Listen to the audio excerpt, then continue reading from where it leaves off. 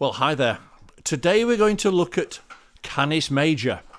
Now, Canis Major represents the bigger dog, often thought of as the hunting dog of Orion, as it sits at the feet of the hunter in Greek mythology.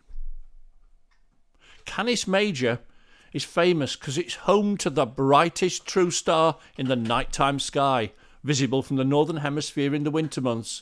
It's Sirius.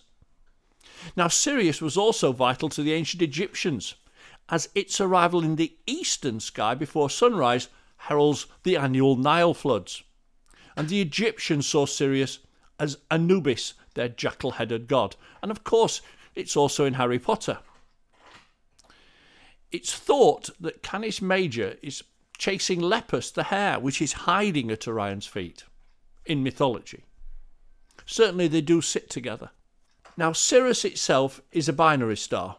Sirius A, Alpha Canis Majoris, has a magnitude of -1.46, and it's only 8.6 light years away from Earth. Its companion, Sirius B, is a white dwarf with a magnitude of 8.4, 10,000 times fainter than Sirius A to observers from Earth. But we do have telescope pictures of the pair of them, as you can see. And Canis Major also has the Messier cluster M41 in it. You can find Canis Major quite easily. Basically, in the winter sky, Sirius is the brightest thing in terms of stars. But you can find it by following the 3 stars of Orion's belt downwards to the left, and they almost point directly at Sirius. And from there you can make out the pattern of the large dog.